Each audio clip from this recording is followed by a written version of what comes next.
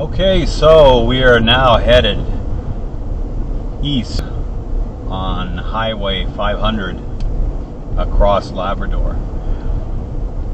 I had been thinking all the time Quebec 389 was going to be the real bit of wilderness that we touched, but that was really not correct. It's 500 is actually the more wild road. We are really going to be losing civilization, internet, cell phone. So we'll see whether or not they even have some internet in any hotels that we're staying at, or if they have any cell phone service in those towns. We don't know. First of all, we're going to stop just to the east of Labrador City here to see what the story is about the Iridium satellite phones that they will let you use. I have to find out the details and see if that program is still working. And that's how isolated things are. You have to have satellite phones in order to contact the authorities if there's any kind of problem. Now I've got to find the Wabush Hotel. Quebec 389 is a road feared because of its primitive nature. Labrador 500 is feared because of its remote nature.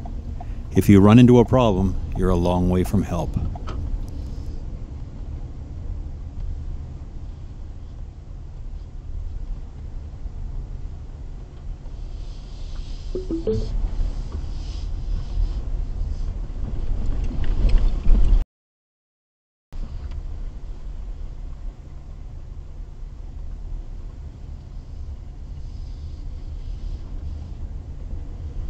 So anyway, I stopped at the Wabush Hotel.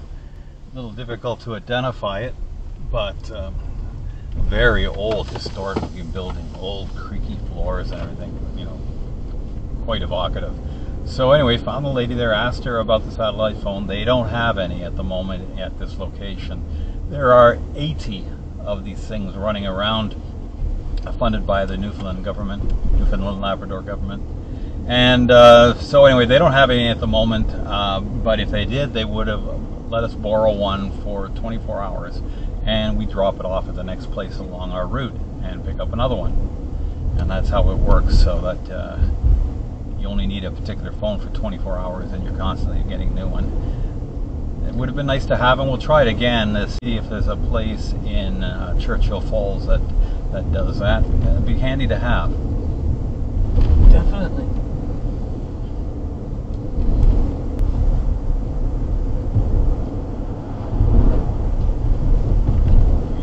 Trans-Labrador Highway, Happy Valley, Goose Bay.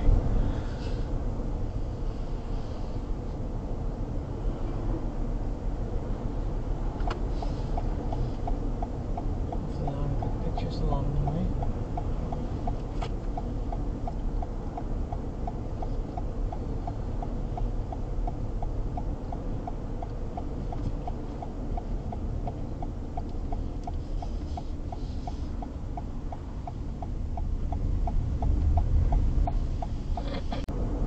It's funny because that road we just took there, the turn we made, looks like you're entering a ramp for an expressway. And no, that's not a ramp or an expressway, that is the road.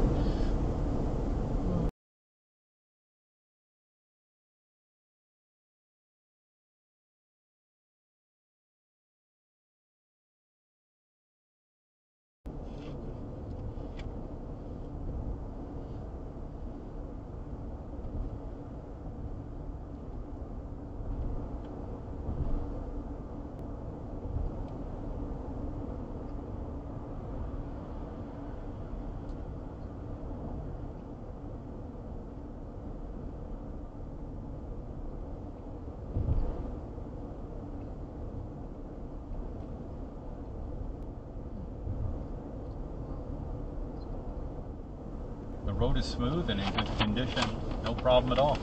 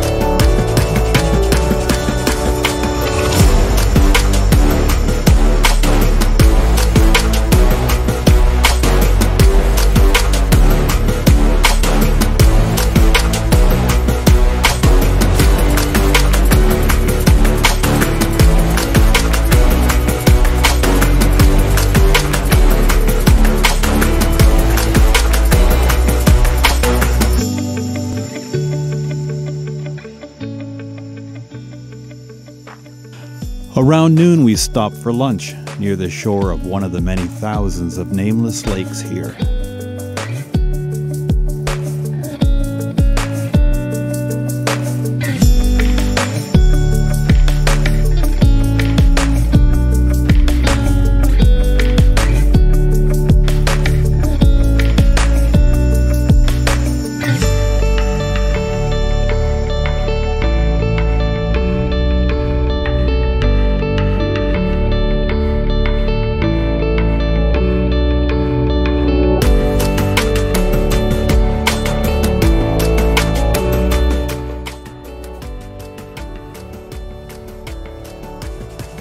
Moving on again, we find today's hiking trail, Bowdoin Canyon.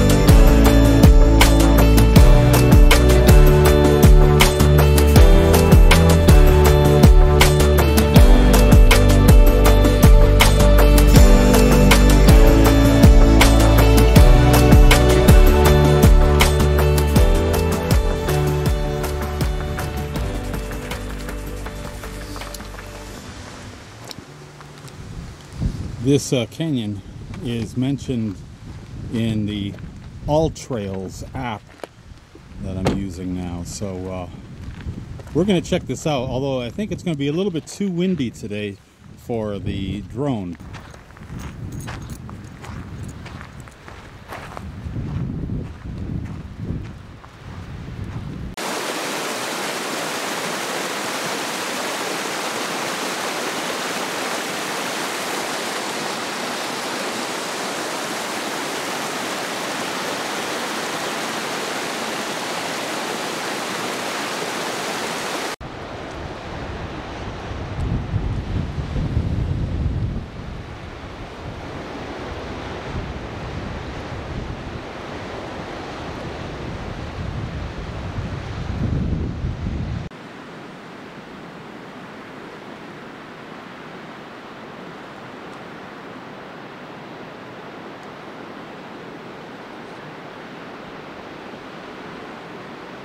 No doubt about it, that's pretty spectacular.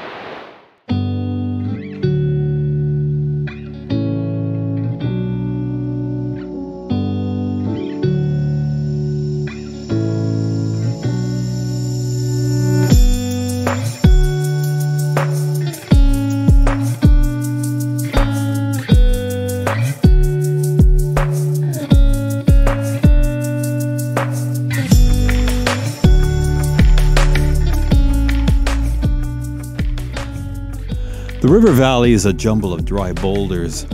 We wonder why.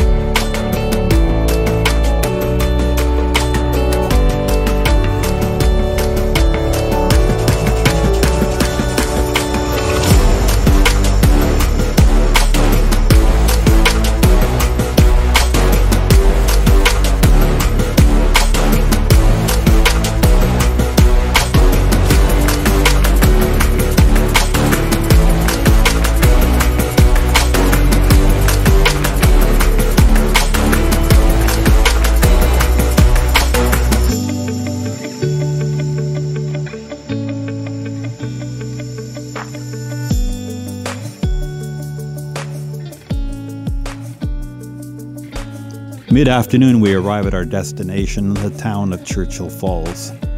This doesn't look like a hotel, and so we are a bit confused.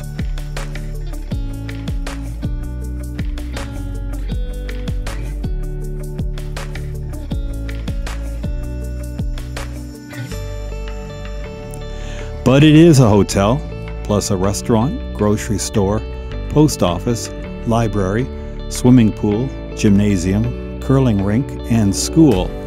This is our first true company town. The Donald Gordon Center and the surrounding residences are Churchill Falls.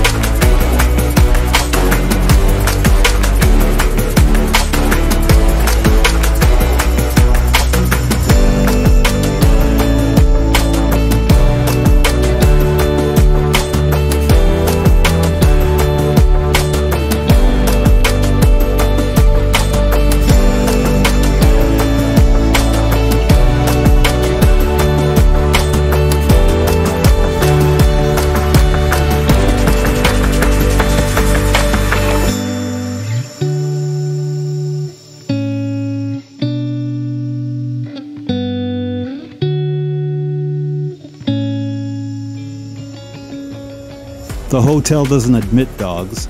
I informed the manager we are not fans of this policy.